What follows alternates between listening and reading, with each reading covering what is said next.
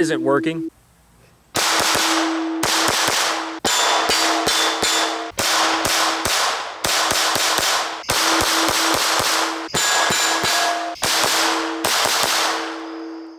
Hey everyone, TN Outdoors 9, thanks for checking in.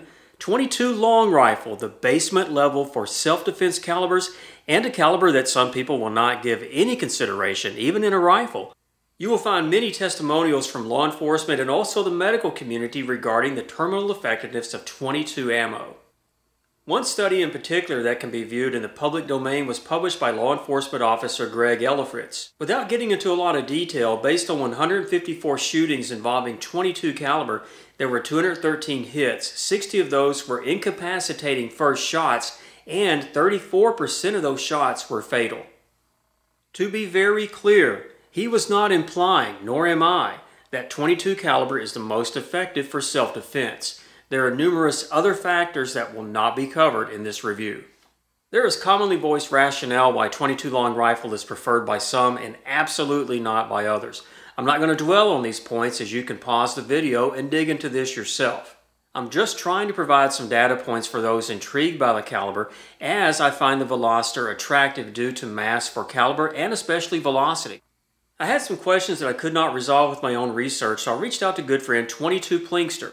Specifically, I had chronograph velocity from a Ruger 1022, very popular rifle, 18.5-inch barrel, and it came in somewhat lower than the advertised velocity on the Velocitor of 1,435 feet per second. Dave confirmed that CCI uses a 24-inch barrel for chronograph velocities. Plinkster also forwarded this photo. This is a 9mm 147 grain Speer Gold Dot, right? Well, it looks like that, but this is a Velocitor that he removed from a raccoon. Perfect expansion, but I'm not optimistic we're going to have anything close to that due to the reduced velocity from this small handgun, and those numbers are forthcoming. I truly believe that velocity is going to be the key in getting expansion from the Velocitor.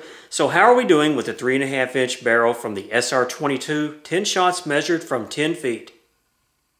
The average is 28% lower than advertised, and we dropped over 200 feet per second compared to an 18.5-inch barrel. We are ready for some block shots under the lights. This was provided by CLEAR Ballistics. This is their 18-inch Spartan block. Weighs approximately 35 pounds. It has been calibrated. This particular one has been recycled a couple of times, and there are some artifacts in there, but it's not going to affect what we're about to do here in just a moment. 10 feet, first 5 shots are with the bear gel. Take a quick look at those, and then 5 more with the FBI heavy clothing protocol.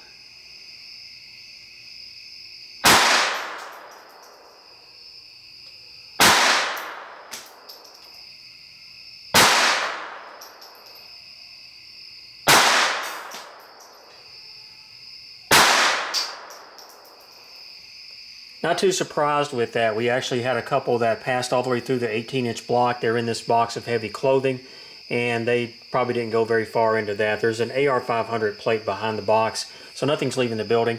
These 3 are penetrating anywhere from 13, let's see if I can read my writing here, 13.5 inches up to 15.75 inches. None of these, from what I can tell, are expanding, so I'm assuming that's what happened with the 2 pass-throughs. Okay, so next we're going to go with the FBI heavy clothing protocol. 4 different layers. Denim will be on the top, that's the heaviest layer, and this represents somewhat of a worst case scenario with clothing, and I would think that in most self-defense incidents folks are wearing clothing, but you never know. So 5 more shots after we get this thing dressed, and hopefully that will provoke some expansion.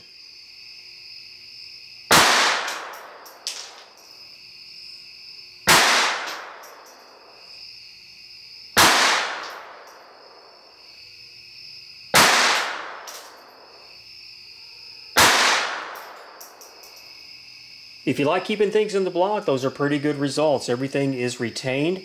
They're coming in between 14.5 and 16.25 inches on those last 5 shots. Still, I'm not seeing any expansion. So what happened, it seems that the heavy clothing diminished the momentum enough that these stayed in the block. And if you look at the overall pattern of the 8 that are in here, Those are coming in between roughly 13 and a quarter and say 16 and a quarter, 16 and a half. And if I'm testing, say, the major service calibers, 380, that's not really a major caliber, but a lot of people carry that. So if you're running 380, say up to 45 in the semi-automatic service calibers, look at that. That's 13 to 16, 16 and a half. That would be perfect, but this is 22 long rifle. So I'm not going to rehash all of that. I'm sure it'll be taken care of in the comments. So let's get some final numbers here. Let's get these out of the block, the two out of the box, and have the wrap up. It is a fact that the CCI Velocitor is engineered for a rifle, and I would bet that many people would attest to its effectiveness on small game.